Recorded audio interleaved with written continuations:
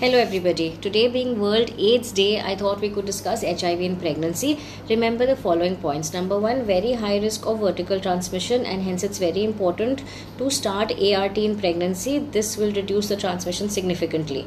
The transmission is around 40%. If we divide this, 20% in the antepartum period, 50 to 60% in the intrapartum period, and 30% in the postpartum period.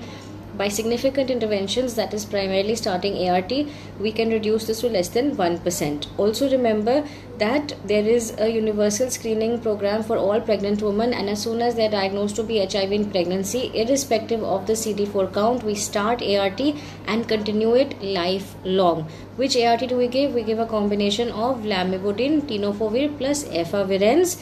Okay, this is the standard combination recommended by NACO.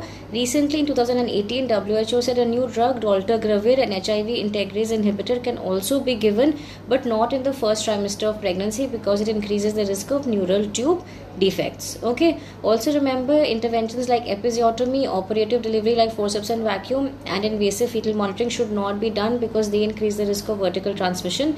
An elective cesarean can be done if the viral load is very high, more than 1000 copies per ml.